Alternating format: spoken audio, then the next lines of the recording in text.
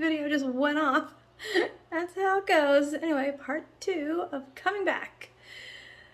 So again, my name is Selvi, aloha, and coming to you from the Big Island of Hawaii with my Mystic Bee Sanctuary channel, which will continue.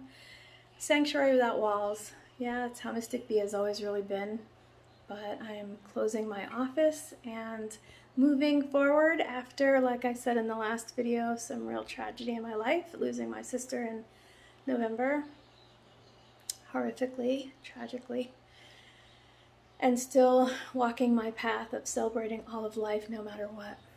So slowly coming back from this tragedy and learning to move with it in life, moving forward and carrying myself and my heart with that sadness and loss. So anyway, like I said in the last video where I got cut off, I'm going to continue the G4 Golpa teeth videos, and then also this journey of gray hair. Probably have a heck of a lot of gray hair now and white hair from walking through more grief. I've had a lot of grief in my life, a lot of loss, but it's a gift in a lot of ways. I'm continuing to move forward and trying to be strong in all of it. So I'm going to continue what I set out to do, you know, things that are very manini, very silly, whatever, you know, growing out gray hair and as a dark-skinned Indian woman. And also, like I said, the G4 by Golpa teeth journey continues.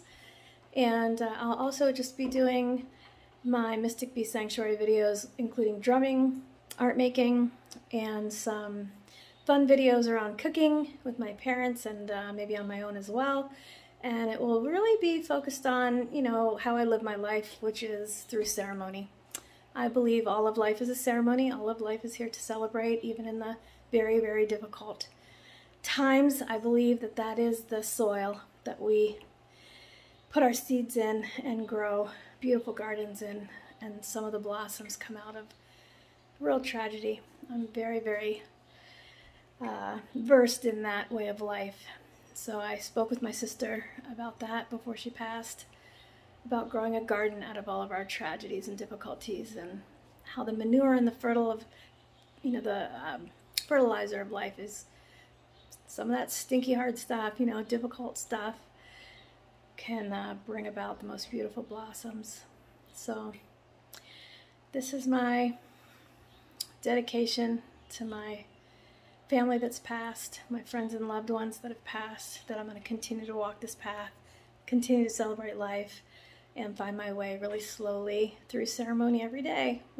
Getting up with the sun and watching the sun go through all through the day and setting, and having the cycles of the moon come. So that's how I live my life. It's how I have been taught by so many that came before me.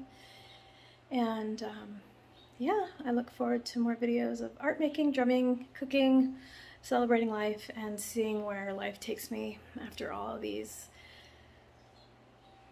events in my life, to see how I continue to celebrate life no matter what. It's my commitment. Literally dedicated my life to wow now. Aloha from Mystic Bee Sanctuary. May peace be with you, and may you thrive in your hive. Aloha.